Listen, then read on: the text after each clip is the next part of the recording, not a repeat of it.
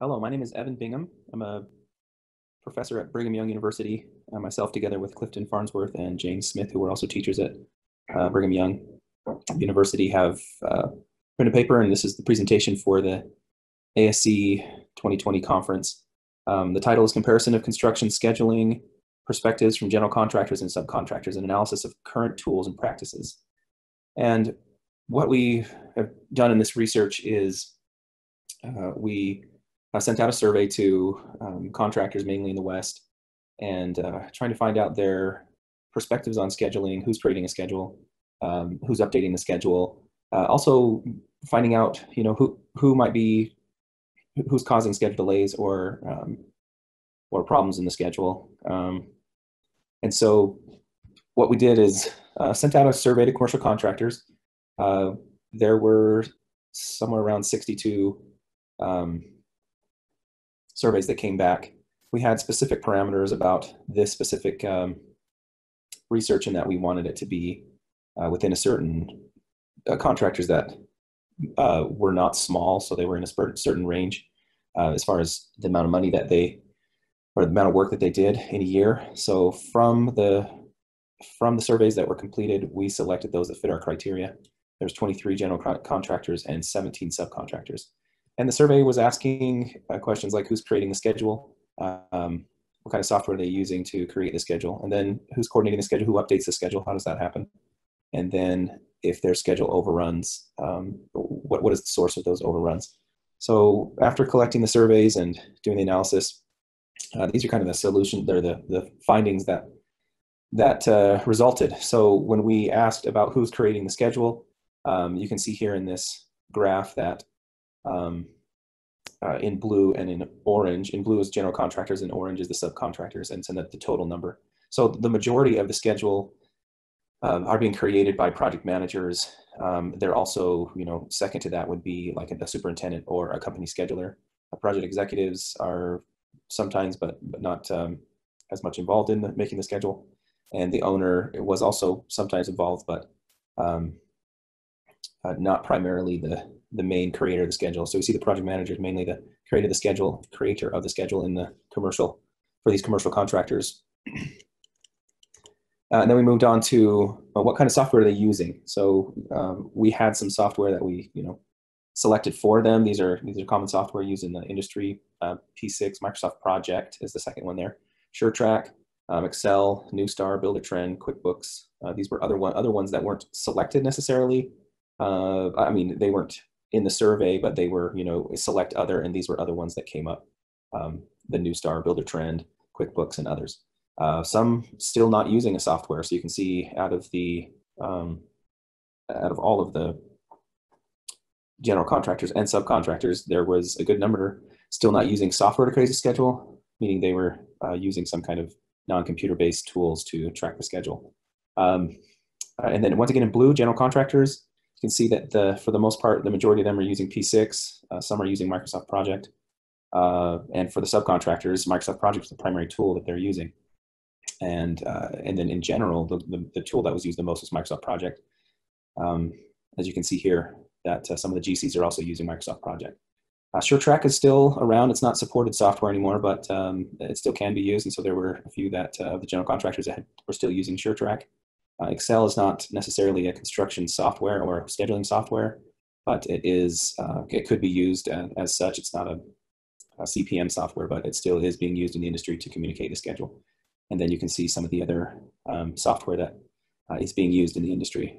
I think an update for more current and larger national trends would show other programs like Phoenix or Asta Power projects gaining some popularity among these groups. That's my perspective as we're moving forward, and as these numbers are a few years old. We might find, I believe we'd find that those other software are being used more and more. This is an interesting and kind of like the main ideas of what we're looking at, trying to find out how often the schedule is updated, how often is it discussed with subcontractors, what kind of communication happens between the general contractor and the subcontractor. And you can see, for example, the question, how often do you as the general contractor discuss the project schedule with subcontractors? It's happening on about a weekly basis. 65% of the general contractors are talking to the GCs on a weekly basis. And the subcontractors are agreeing with that. They say that the general contractors discuss the schedule with them on a weekly basis. And then sometimes it's on a daily basis. You can see the next percentage, 15 and 13% on a daily basis. And then, subcontractors, 7% of them saying it just happened once, right? And doesn't happen again. Other questions as general contractor, how often is the project schedule updated? So the GC's updating the schedule mostly on a weekly basis, and then some of them on a monthly basis. Same for the subcontractors. They're shooting for, or they accomplish the 73% of them are updating their schedule on a weekly basis. And then next would be that they're either just doing it once or it's happening on a monthly basis. So we can see some of the questions to some common, some of the research questions that we were looking for here. This part of our paper is interesting in the fact that we were trying to get perspectives from the general contractors and the subcontractors as to what their and how the schedule's going for them. How are they? What's their perception on how well they're doing at keeping up the schedule, and how well the GCs are doing? GCs and subs. So if we read through the question, for example, the first one down there at the bottom is on the bottom left. As a subcontractor, what percent of the time do you finish your scope of work within the allotted duration? So a subcontractor is 87%. They're saying 87% of the time they are completing their schedule within the allotted time. And then if you skip two over, from your perspective as a GC, what percent of the time are schedule overruns? I'm sorry, as the next one, as a subcontractor, what percent of the time do you finish the scope of work on the originally scheduled dates? And they're saying that happens 62% of the time, right? And then it's on the other side, it's saying from the perspective of a general contractor, what percent of the time are schedule overruns caused by the general contractor?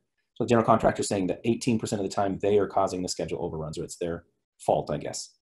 And then on the opposite of that, from the perspective of a subcontractor, what percent of the time are schedule overruns caused by the general contractor? Well, of course, we could say, of course, it seems like that might be the theme of this paper, this part of the paper, is that from the perspective of a subcontractor, it's a general contractor that's causing the delays. And from the perspective of the general contractor, it's a subcontractor that's causing the delays.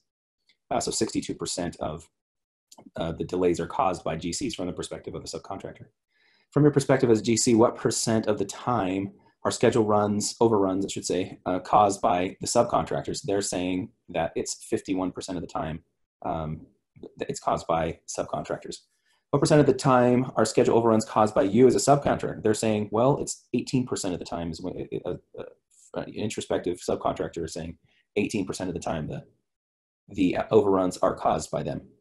And then lastly, what percent of the time do your projects finish on project schedule deadline? That's 70% of the time. So not a big difference on that, as far as 70%, and then you look at those first questions saying that, yeah, 87% and 62%. So they agree that the rate of completion is about the same. What they might disagree in between the subcontractors and the general contractors is who is to blame for the delays.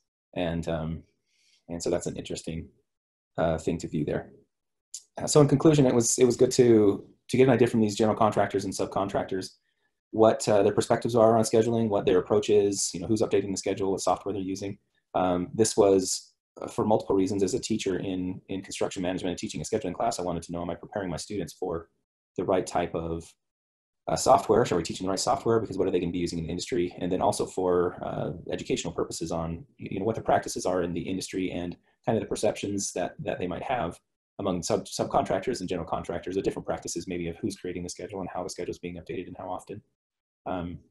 Anyway, this was a good research for us. It could continue to get larger. We could find more contractors, but for our purposes, it answers the questions that we wanted to answer, and led to more questions that we wanted to ask.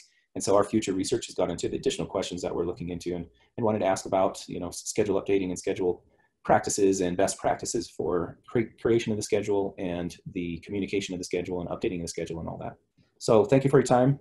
Once again, this is Evan Bingham, a teacher at Brigham Young University, and we're grateful to be able to present our research on these scheduling, or these perspectives on scheduling for commercial contractors. And we hope you've enjoyed it. Thank you.